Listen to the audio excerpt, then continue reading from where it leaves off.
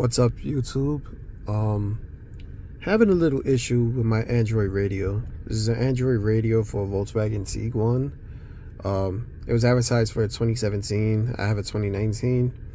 I doubt that will be causing an issue because anybody that knows about cars knows that it's been the exact same design since 2017.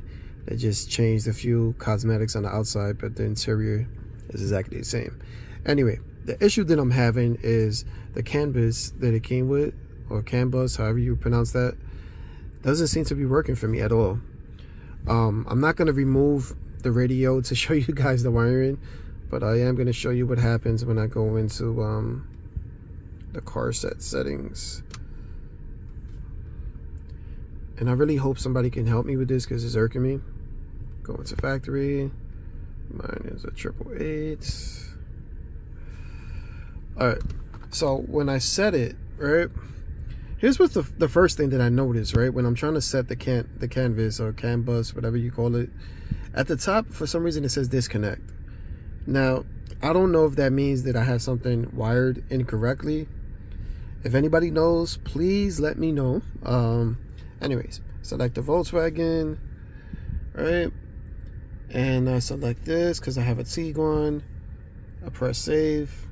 Right, then I go back, right, go back here, find my, sorry, I'm holding the phone with one hand and trying to show you guys. So with the steering wheel learn, right, let's say I hit this, that's the volume down. I'm holding the value down. Setup failed, please try again. Volume up.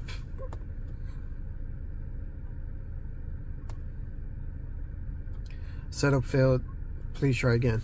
All right, under system information,